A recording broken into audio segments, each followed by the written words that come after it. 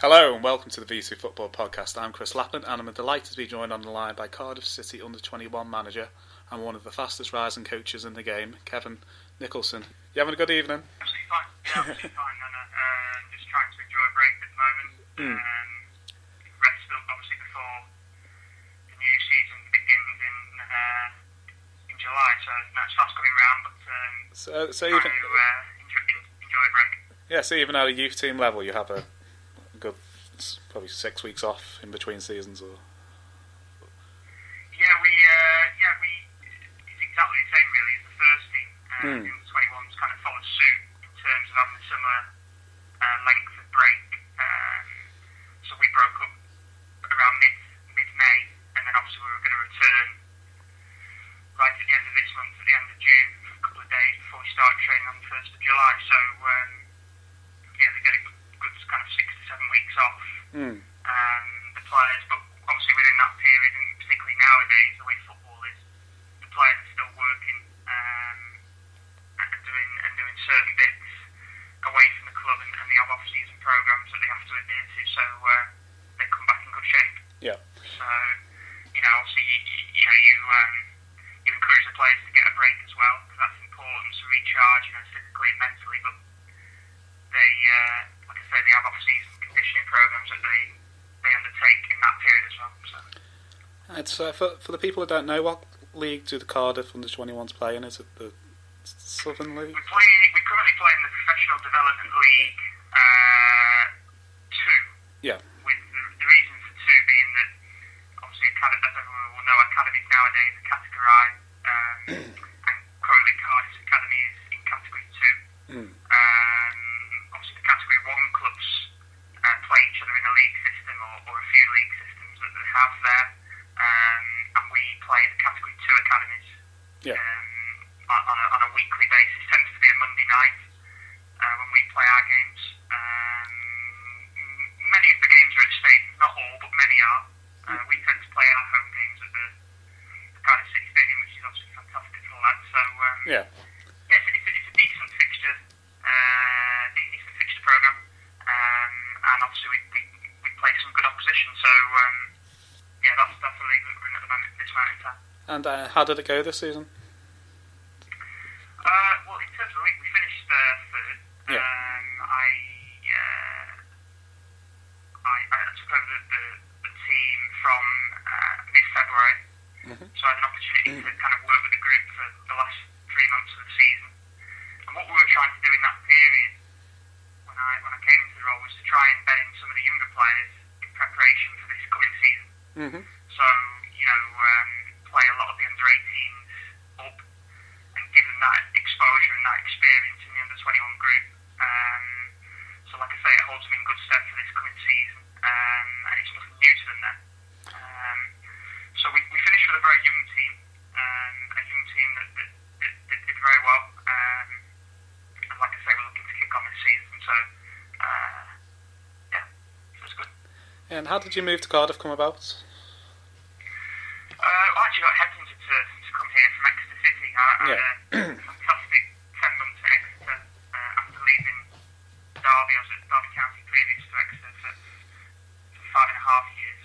I worked my way up to kind of head academy coach there, where I looked over the younger age groups, from under 9s to under 16s, and then I decided that I wanted to work with full-time players on a daily basis. So, I wanted to take on a youth team, so I decided to go down to Exeter. I had an opportunity to go there and work with the under-18s. And then after 10 months, the season finished, and I got a phone call in June and asked by the previous academy manager whether I wanted to become under-18 coach here at Cardiff, which I obviously decided to do.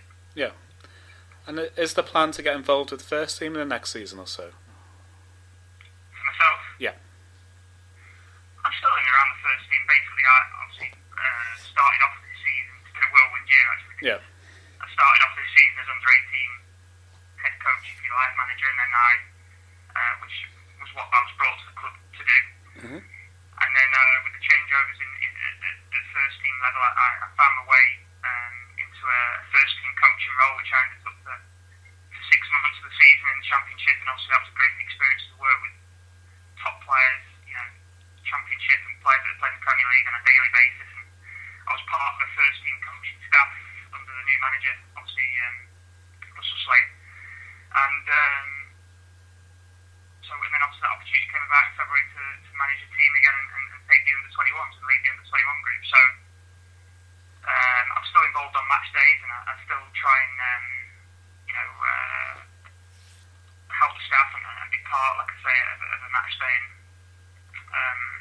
and I'm sure that'll continue again next season. Yeah.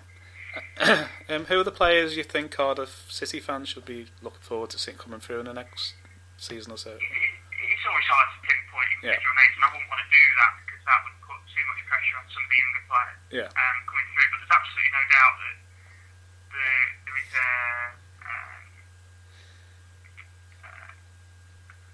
good amount of young talent within our academy at this moment in time, which we've just got to nurture and be patient with and manage correctly and bring through at the right time. But yeah, there's certainly 3 or 4 players that were, I think they've got a very, very good chance of progressing, hopefully emulating players that Cardiff have produced in the past and go on and play in the first team, because that's the whole aim of the academy, and that's the whole reason why staff were working within the academy, is because we want to help these young players and develop them, and hopefully that allows them to go and achieve their dreams of playing for Cardiff City's first team and forging a career in the game. So yeah, there's many exciting talents within our system, and we just hope that over the next few years that the supporters get to see them on the field at some point. Yeah, and if we go back to the beginning of your career, how did you first get involved in football? I started playing obviously from a young age. It's all I knew when I was younger, kicking a ball around and that, down the field and at school and whatever. But yeah, and then I obviously had an opportunity to sign in Derby County, which was then a centre of excellence before it turned into academies at the age of 8, and then that 8 years later I was still there at Derby County, so and so I had a great 8 years there as an academy player. I learned a lot as a young player. Left Derby at 16, went to a few other clubs, ended up signing for Kidderminster Harriers, who at the time were in the old Division 3. Yeah. I was a youth team player there, thoroughly enjoyed that. And then at the same time as I was playing for Kidderminster, I started coaching. So I actually started coaching at 17. And then gradually started to turn my focus more towards the coaching and come away from the playing, because I saw it as an opportunity to make a career out of the game. So you've mentioned your previous at Derby. You helped the likes of Will Hughes come through.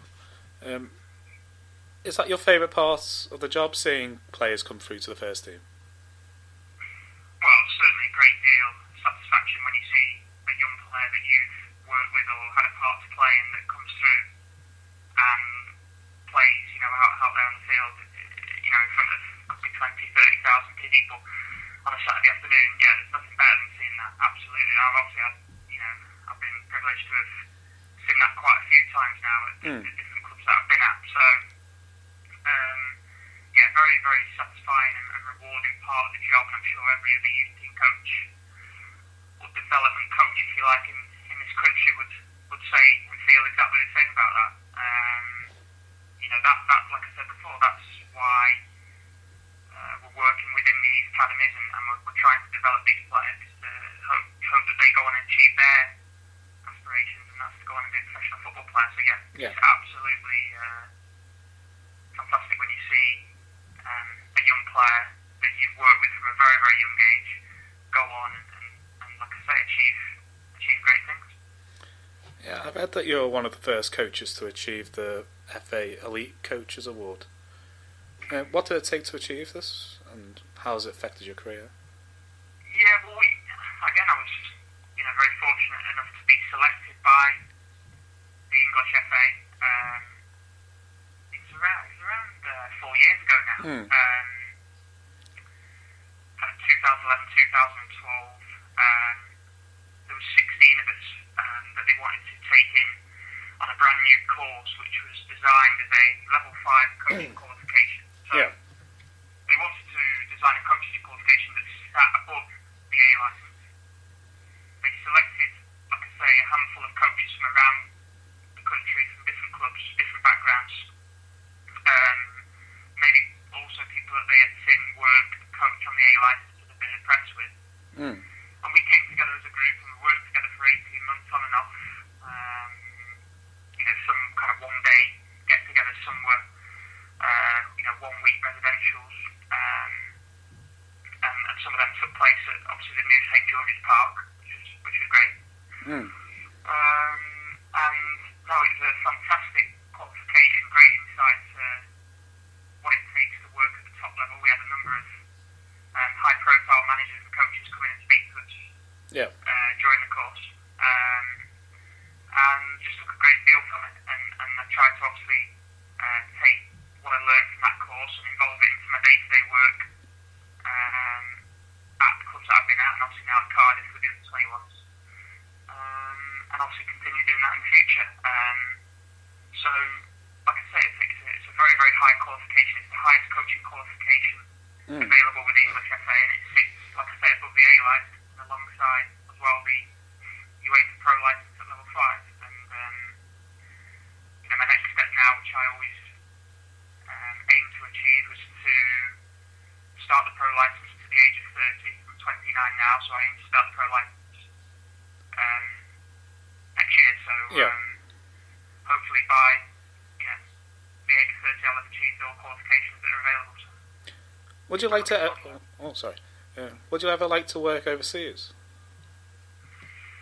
I don't think you can ever not think about doing anything as a coach, particularly as a young coach. The biggest thing for me is I want to coach at the highest level. Now, if that means one day maybe going abroad in order to achieve that, then I would do it. But like I say, I think as a young coach, you've got to be very open-minded these days. There's so many different opportunities, there's so many different avenues that you can go down. Coaching, management, coach education, there's all different types of pathways. But I'm very happy at the moment with what I'm doing, and I've got a job to do here at Cardiff, and I'm thoroughly enjoying it, the challenge of that. Yeah. But obviously, in the future, to coach abroad would be interesting, because what you do is you get to learn about different cultures and work with players, that maybe speak a different language, and you might have to learn a new language. So it's all good experience as a young coach coming through. I'm sure it's supposed to do that one day. In your experience, do you feel that sometimes youth team coaches put results above learning in this country? Or has that changed? It's hard to say. Everyone has their own way of doing things, don't they? I don't speak for anybody else. I'll only speak for myself, and that is that the teams that I've worked with, I like them to play a good style of football, what I regard as proper football, and if that results in winning games, then it results in winning games. It's not what you set out to do, because the aim is, like I say, to develop each player individually. Whether you win games or not under 18 level really is insignificant in the amongst the bigger picture. Yeah. With the bigger picture being, like I say, producing players, because that's what the academy is there for, and that's what an under 18 team is there for, and that's what an under 21 team is there for, and an under 14 team, etc., etc. That's what them teams are there for. So, like I say, I don't know, the general consensus around this country. I think there's a big focus nowadays on the development, and that's good to see, because that's what it should be about. And if winning comes, on the end of good development and good coaching, then that's a bonus. That's the way I see it. Recently, the FA has promised to plough money into the grassroots football. Have you seen a recent improvement in the game at lower levels? Well, obviously working at obviously the elite level at the moment, like I am, you don't tend to see much of the grassroots level, because obviously a lot of your time, day to day, 7 days a week, is occupied working with the players that you It's a difficult question for me to answer. I know that the FA are putting a lot of money into the grassroots, and obviously that's excellent to see. I think the biggest thing is at grassroots level is that there's two things. One is that the younger players enjoy their football. That is hugely important. And the second thing is that they play without any fear whatsoever. Because at that age, there is no reason to have fear about anything. As you grow older, you might have the odd little fear here and there, but that's part of growing up and that's part of life. But when you're younger, like I say, the two biggest things: the enjoyment factor is huge, and the coaches at that level making sure that the players play without any fear whatsoever. Just go out, enjoy it, play as you can, play as you want to, and that's the key really. So hopefully, again over time, things like everything will improve. I'm sure, and I'm sure that's happening already. And who are your managerial heroes and the most influential on your career? Were you talking about coaches, or are you talking about players? No, more managers and coaches. Yeah, who's been the biggest influence on your career so far? Well, I mean, obviously, I've been very fortunate to work with a lot of good managers, coaches, and players. And like anything, you take the good, you take the not so good and the bad out of everybody, and you try and mould it into your own style. I've learned from every single manager that I've worked with, and it's been a privilege to work with the managers that I've worked with. Managers such as Nigel Clough at Derby County, Paul Tisdale, Exeter, and now Russell Slade at Cardiff. I've learned from every single one of them, and they've all been fantastic with me. They've given me great opportunities to show what I can do as a young coach, and that's all you ask for.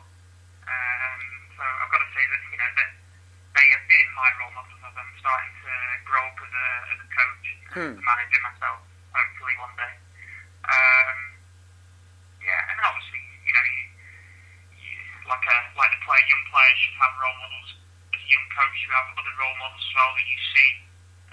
For me, this season, obviously, Eddie Howe, because what a fantastic job he's done at Bournemouth to take them from where they were to where they are now, which is in the Premier League, over a period of time. Win LMA Manager of the Year. And I was classed him as a young manager. So, but like I say, all these people that I've worked with, I took a great deal from. I've learned a lot from, and they've really inspired me to carry on improving as a coach and as a manager, and hopefully one day get to their level. Yeah. Right, I've got one last question. The under 21s play this summer. How do you think the young Lions will do? I expect to do very well. They've got an excellent young squad. They play some very good football under Gareth Southgate. I really do hope for English football and for the English FA that they go out and win the tournament. Because that's what you want every England team to do when they go to a major tournament, is to win. Yeah. That's what you go there for, and hopefully they can win, and hopefully they can win in style, because from what I've been seeing when I've watched them play, like I said, they play an attractive style of football. They try and do things the right way. They seem to understand very well what each of the players are meant to be doing on the field, and they have a good relationship with each other. So I hope they do really well. And obviously, with one of the players in there that I've worked with in the past, Will Hughes. Yeah. I hope he goes and shines on that stage as well, which I'm sure he will. So I think they'll do very well. Yeah, let's hope he sets up the winning goal. So, I've really enjoyed speaking to you today.